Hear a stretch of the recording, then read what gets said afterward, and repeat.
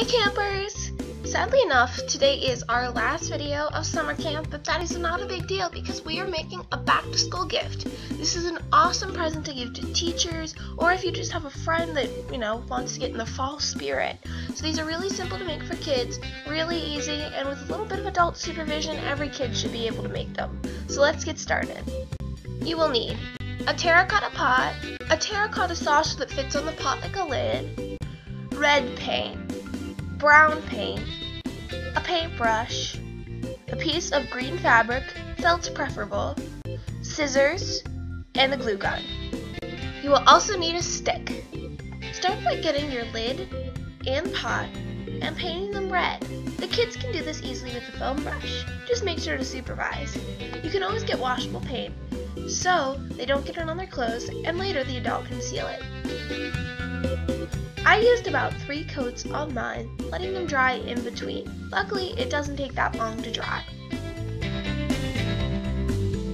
It is also important to note, as you may have noticed, you should work on the piece of newspaper just so you don't get this on the table.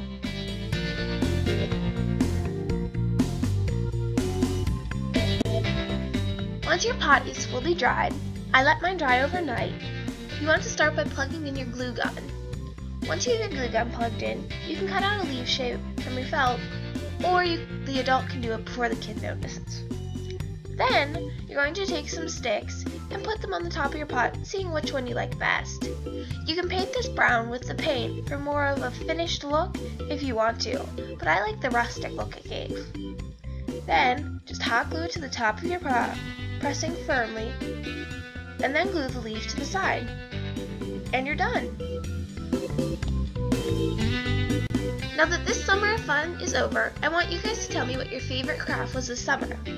Was it the pool noodle garland, the balloon flip-flops, the crayon transfers, the CD fish, the pasta bracelets, the big paper flowers, the salt sand art, the outdoor ring toss, or the giant bubbles? It's up to you guys. If you haven't seen any of these two, you can click on the picture here.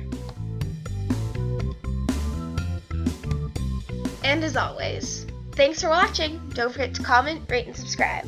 I still upload every Sunday my adult crafts, so if you have parents that want to participate in that, or you want to check some of them out and ask your adult if you can do them, make sure you check those out too, every Sunday.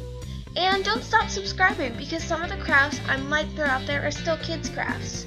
Again, thank you everyone for participating this summer in summer camp videos. It was actually a lot of fun, and at the beginning I was kind of like, that could go either way, it might not be that popular, but it really was that popular. My balloon flip-flops kind of went, I consider, viral with 2,000 views. So thank you everyone again for participating this summer, and hopefully, if I have time, I will see you guys next summer. Thanks for watching, and see you guys on Sunday. Bye!